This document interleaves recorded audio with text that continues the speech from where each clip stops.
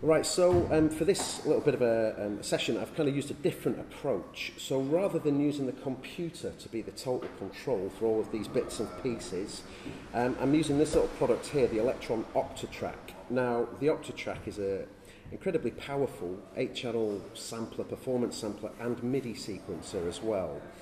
So in terms of the routing, what we've got is, this is kind of like the brains of it. This is where all the sequencing and all the notes are being fired off from. And I've also got the launch control to control this thing. This is a really nice thing to be able to do. Using the launch control editor, which I have up on the computer here, I've been able to reprogram in the user mode all of these knobs and faders to be a direct controller for this. Now, one of the really big advantages is here that I've got 6 encoders, and it's very menu based, so I have to go through the different tracks and I can access different pages. But with this thing, I can basically access all aspects of the Octatrack just directly from this, and also I get nice fader control. So this is sending a MIDI signal into the Octatrack, the MIDI interface that I've got here. The MIDI out signal is going into the UtraNova. That is then passing from the MIDI through over to the base station.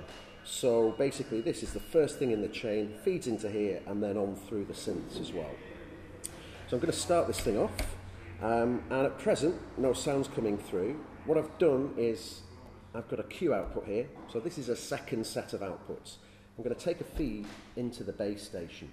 Now, to be able to hear that, I need to trigger a sound. So if I just latch a note there, I'm going to bring down the oscillators, so the actual generators, and then I'm going to bring up the external inputs through the base station. This is now passing what I've got from the Octatrack through the filter section of the base station. So this is a really nice thing on base station. You can really start to use the filter as a kind of a filter bank effect and get some really nice sort of chunky, filtery sounds. Runs through the distortion as well, so we can get some really gnarly, nasty, gritty sounds using that. So, you know, that's a really nice thing to play with.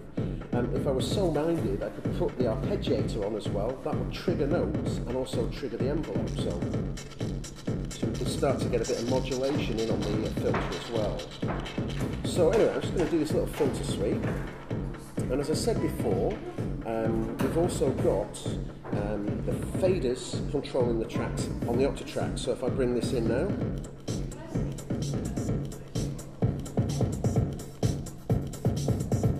and then what we can do is just bring the external input out, just take that filtered sound out. So now we've got control over the Octatrack. So at the top here, I have things like, for example, here I've got a filter, and if I just use this control here, this is on the master channel of the Octatrack. So this is affecting everything. So we've got this nice filter sound going on there. And this knob is actually controlling the delay control, but I've set this up to actually be a bit more of a repeater, so I can just get a little phrase in there and then just repeat it by quickly just turning that knob, and then it's just going to hold that. So the next thing is I'm going to bring in the UtraNova. UtraNova is set onto a MIDI channel, so if I go to my MIDI section here, you can see all of these are muted. Now the top row of buttons are set to my audio channels for muting, the bottom row for my MIDI channels. So I'm going to just fire off the UtraNova on channel 7, which I've got a nice MIDI sequence loaded in there, so in the right moment. Let's get a bit more volume on the UtraNova. Now, the great thing about the UtraNova is the fact that these knobs here are all touch sensitive. So if I go to touch mode here, I can really start to play around with the sound just simply by touching the encoders.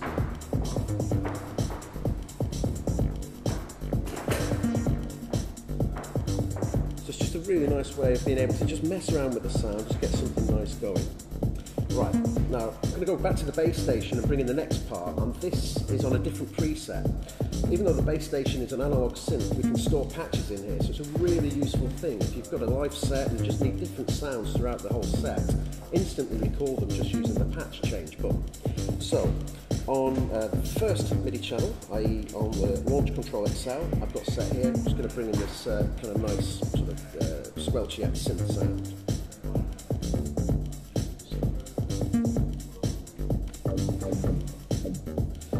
And of course, with the base station, the really cool thing about this is just all the controls on the top panel, so you can just play around with it to your heart's content with this stuff and just really get some nice kind of feel for what you're doing.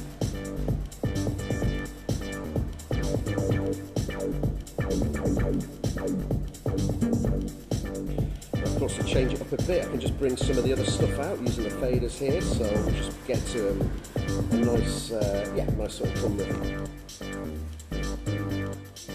So I've got some delay here on this hi-hat side.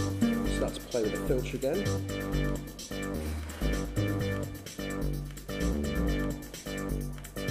We'll bring in a second part for the UtraNova now.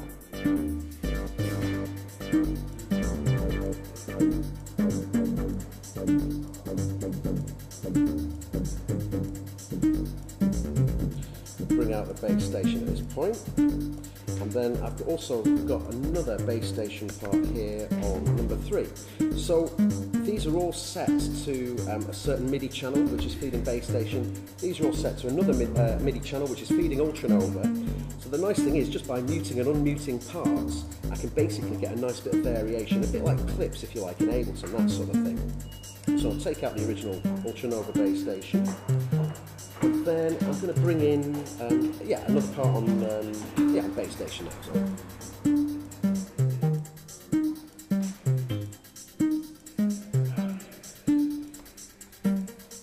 So, just bring a bit of volume back on the UtraNova. Now, one of the really nice things on the new firmware update for the bass station is the fact we can now trigger arpeggiators or arpeggios from a MIDI input. Now this is a new feature on the firmware.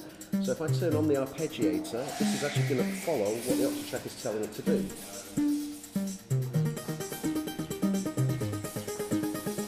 So yeah, it's nice. And again, I can play around with the different rhythms.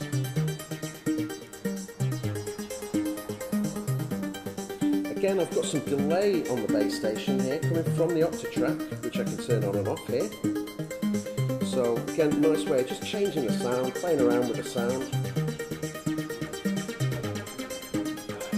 And then when we're ready, we can bring in the other stuff. Now, on UtraNova, I've got another sound set up. Now this is going to be a polyphonic sound. So this means I can play chords and that sort of thing. And again, if I go to my touch, bring some reverb on there.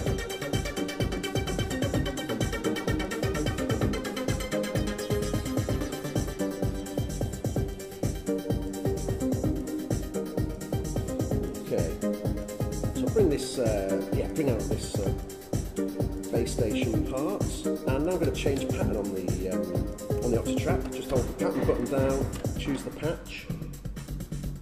And here we've got different parts set up now. And on the bass station channel, I've got really quite an interesting thing that I've done. So I'm going to bring in this part.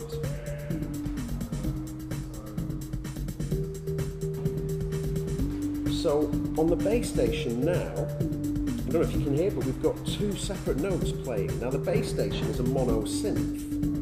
Let's just bring down the rest of the stuff so we can hear it. Now, bass station, as I say, mono synth, but we've got 2 oscillators. Now, a really nice thing on the Octatrack is a feature called parameter locks, and this means that for all of the steps that we've got here, these are the things that sort of trigger the notes and that sort of stuff, I can basically change the parameters per each of the steps. What I did was I MIDI learnt the pitch of the second oscillator here to a control on the Octatrack, and that gave me the ability then to basically change the sound on a particular step and change the pitch of this oscillator, which is now giving us essentially almost like a paraphonic kind of behaviour where we've got 2 notes playing but through a single filter and envelope control. So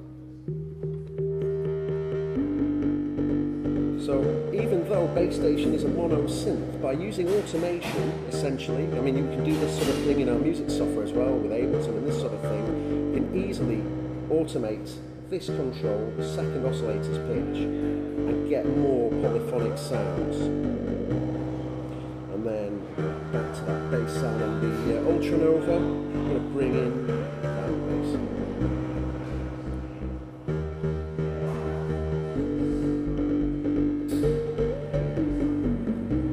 When we're ready for it, we can bring in all the rest of the stuff as well and just have a bit of a play out.